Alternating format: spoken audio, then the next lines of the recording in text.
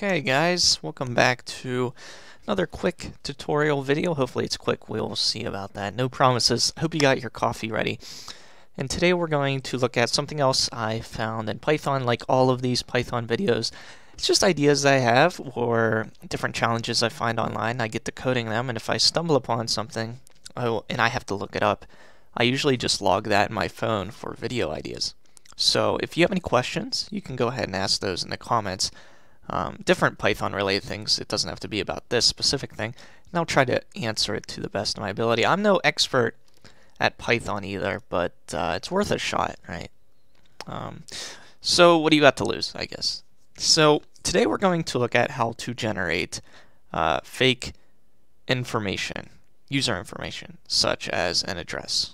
Right? So let's say you have a database of users, and one of the attributes of a certain table is an address of a user, and it's just for testing purposes, so you're not actually going out asking people for their address yet. You might in the future, but just to test it out, you can go ahead and use something like this to generate this address. As you can see, I already tried it right before. I was having a little difficulty for a second. I don't know why, but it seems to work well. So outcome is actually going to be something like this, and it looks real.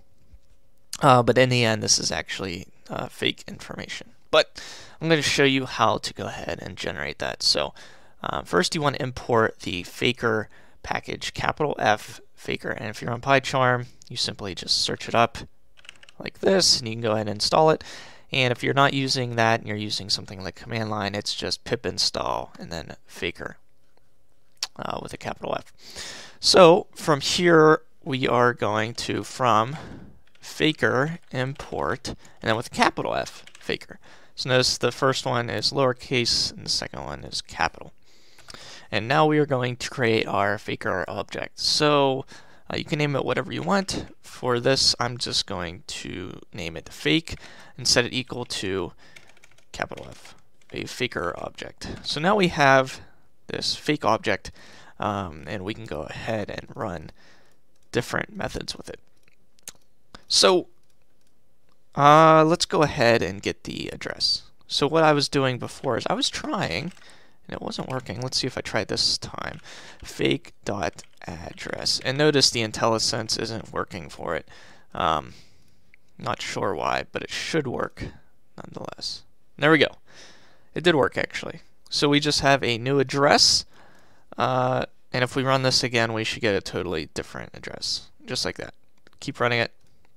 We have different addresses, as you can see. So that creates a random address for us. So that's addressed, and let's say you have a database that you want to enter their profession into a field. It even does that. So if you want a job, you can do faker.job, or the faker object, which is fake.job. If we go ahead and play, a dancer, that's me. I'm a tiny dancer. We have a chemist, analytical. This is really neat, all of the different things that you can do. And another thing you might do when you're creating a database is asking for people's emails, right? And you want to create fake emails as well. Don't worry, we can create a fake email just by doing this. jonathanhill@hotmail.com. It's actually probably one. evillegus@green.com. The first one was actually probably someone's email,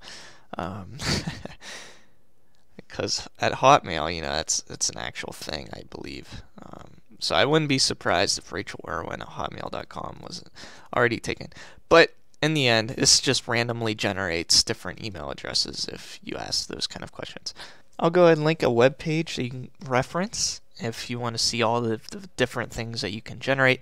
But in the meantime, this is the faker package, and it does a lot in terms of creating different information. So hope you guys enjoyed this video, and if you did, feel free to like and subscribe. It really helps me out. And yeah, I'm going to continue to find other things I find interesting and share it with you guys, and I hope you enjoy. Anyway, I'll see you in the next video. Take care.